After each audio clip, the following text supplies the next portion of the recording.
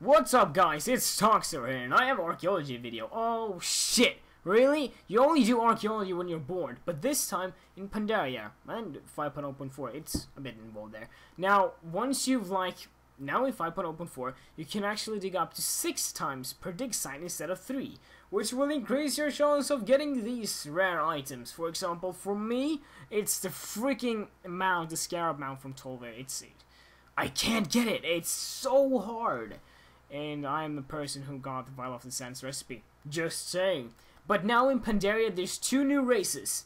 There are Pandaren and Mogu. I can only find Pandaren so far. I'm guessing it's just by the fact that Mogu might be at higher level. Just like, for example, let's say Tolver is 450. Mogu might be a bit higher. I'm not sure about that. Sorry for the random information about that, or not certain information. But I am really excited about archaeology in Pandaria. You know, when you've turned in these scrap items you get, like, for example, you know, chests of tiny glass animals, or a silver scroll case, they sell for 200 to 100 gold. Money!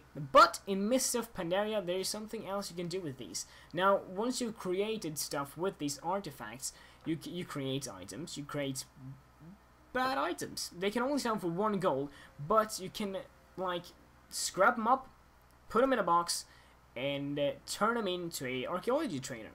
And if you do that, you can actually trade them for, if you have a box, let's say. I give them the box, and I get like 7 to 9 artifacts of a non-Pandarian fragment, non-Pandarian content basically. So I can turn in like. For the box, I can get like Tolver artifacts, which is really rare, or they only spawn on 1 position, and that's Oldham. And you know, it's a really good way to increases your chance to get these rare items you really want. Now, there's also 2 dailies in Pandaria. Fragments of the Past is the first daily. Visit the archaeology dig sites around Pandaria and use your survey ability to retrieve 6 Serpent Rider relics. Once you've done that, you get 236,000 experience, 11 gold, 40 silver, or 19 gold, 84 silver, and 50 copper if complete level 19. And also 125 reputation with Order of the Cloud Serpent. Uncovering the Past is the second daily. Summon 1 Pandaren or Mogu artifact, and your reward is Lesser Charm of Good Fortune, and also 5 valor points. You also get 236,000 experience and 11 gold, 40 silver, or 19 gold, 84 silver, and 50 copper if you're at level 19.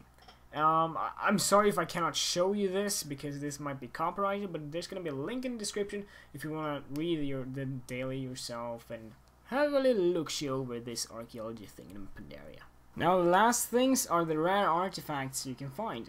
Now you can find a Quillian statue. It's basically a statue of a lion and an umbrella, which works as a Helen offhand basically. I mean, it's might be useful in level 90. I don't know.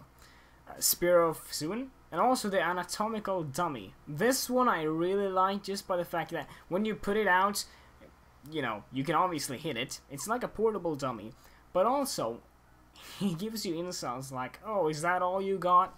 Bring it on," and all that kind of stuff. So I really want that freaking dummy so I can bash the living hell out of it. Guys, that's been everything for me, Toxter, aka TheTomtenz. I'll see you guys next time, and if you haven't subscribed to Ace Games, or I guess my channel, then go ahead and look there if you want. I'll see you guys next time.